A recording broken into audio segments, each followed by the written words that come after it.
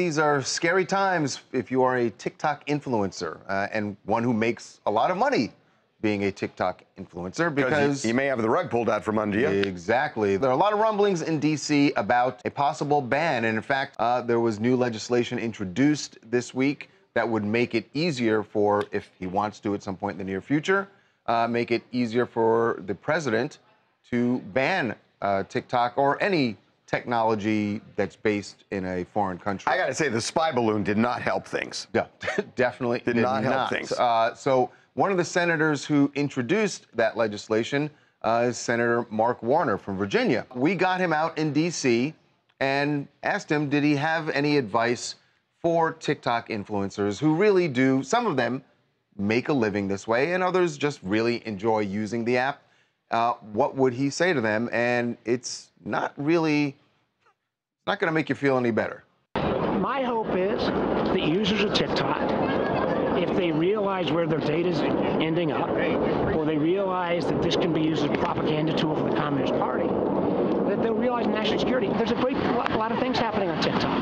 Okay. But but people who don't acknowledge that national security concerns coming from technology out of China, or Russia, or Iran, or North Korea, our job is to protect national security. But I think there will be other alternatives, and I welcome that. I got to say, what he's saying We're putting is national security first. Yeah, man. National security comes first. Sorry, you can find another platform. Mark Warner here, he's a Democrat from Virginia, but we should also say that this is very much a bipartisan idea. The idea of banning TikTok was actually introduced under the Trump administration. And the fact is that data right now is more valuable than oil, some would say. So there's really no telling what China could do with this type of information. And in regards to big influencers on TikTok like Charli D'Amelio, Addison Rae, and others, they've already done a great job parlaying their following to other platforms like YouTube, Instagram. So say if TikTok were to fold, these people are going to be completely fine. By the way, I just want to say that the overarching issue here is privacy. And I am so convinced, and this is something I've just been really reading about and studying for years now. We are losing privacy in this country, and part of it is technology, but it's almost like a dam where there are holes in the dam. You try to plug one and another springs up. I mean, we talked about AI yesterday, where people can take your identity, your voice, and everywhere you look, privacy is just falling by the wayside.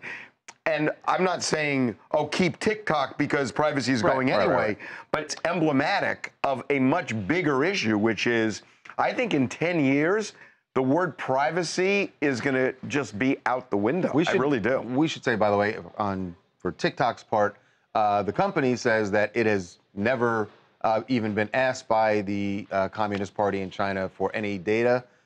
That's what they're saying. That's what they say. I guess, right. That you would say, well, of course they're going to say that. Of course. It is the Communist Party ruling like with an iron fist. Right. So can you imagine these guys say, oh, we're not going to give it, sorry, we're not going to give it to you. They don't say that. I was just giving them their legal. Yeah, that doesn't happen in Communist China. My name's Colin. I'm from Philadelphia, and I have to say I agree with the senator. I think it's much more important to prioritize safety and national security over the job security of influencers who peddle detox tea and supernova leggings. It's Fashion Nova, sir, not Supernova. You know what, though? It is, listen, it is a career. But I agree with you. I mean, they will find other platforms. Exactly. And by the way, TikTok, if push comes to shove and the United States bans it, I wouldn't be surprised if an American company makes a play to buy TikTok from whoever owns it. There was talk of that. There was talk that Oracle was. But if it happens, if they ban it, I think that's a real likely scenario.